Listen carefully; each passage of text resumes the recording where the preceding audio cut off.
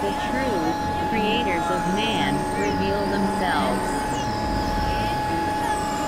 7. Through the latter revelation, there develops in the seventh cycle of the first planet, the predisposition to the spiritual man, to Atma.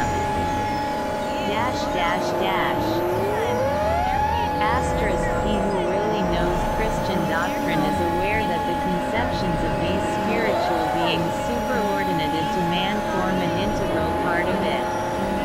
Only for some time they have been lost by an externalized religious teaching.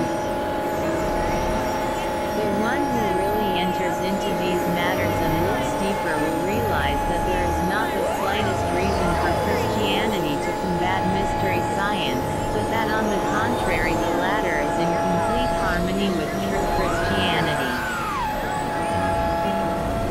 If, for the sake of their Christianity, the theologians and teachers of religion were to agree to study mystery science, they would have to recognize in it their best helper and means of advancement today.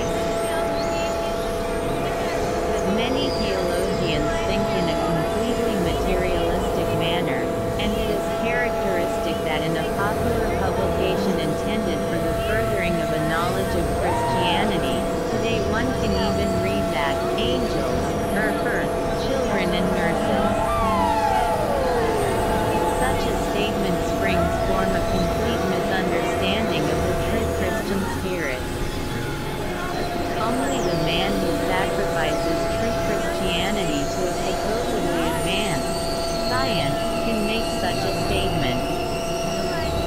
But the time will come when a higher science will go beyond the childishness of such utterances to matters of real importance.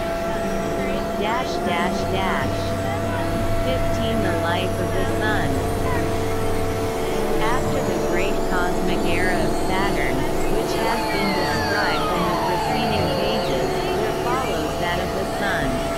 Between them lies a period of rest pralaya.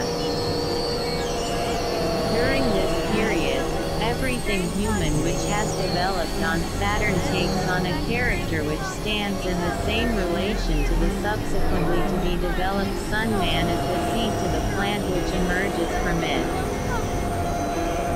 Saturn man, as it were,